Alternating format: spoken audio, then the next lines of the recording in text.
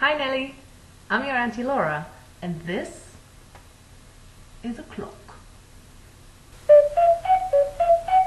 Songs with Auntie Laura. It is the end of October, and in the end of October we set the clocks, which means we all collectively agree to do this. 1 minute, it's 3 o'clock, and then ta ta ta ta. Oh, hang on. Suddenly, it's 2 o'clock.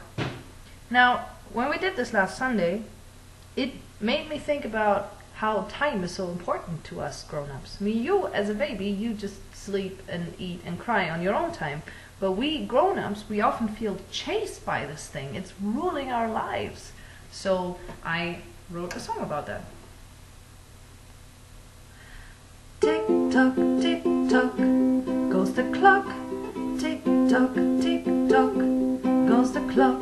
And minutes and seconds and hours pass by. I want to ask you to stay for a while.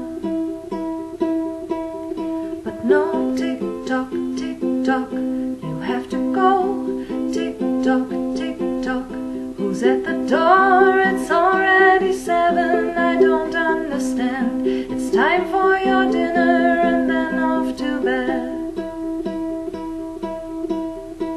Tick tock, let's stop the clock. Tick tock, sit down and talk. When I'm here with you, it's like time standing still.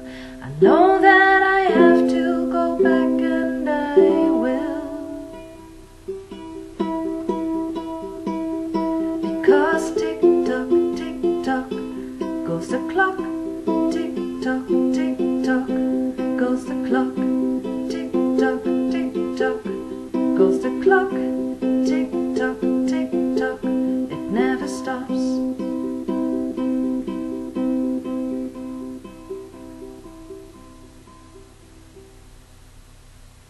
So there you have it, Nelly. Time and this clock is a very, very important thing in adult life. However, I love those days twice a year where we set the clock, because it's like a reminder twice a year that time, in fact, is such an artificial and man-made thing, and that this is not the boss of me. No, it's the other way around. I am the ruler of the clock.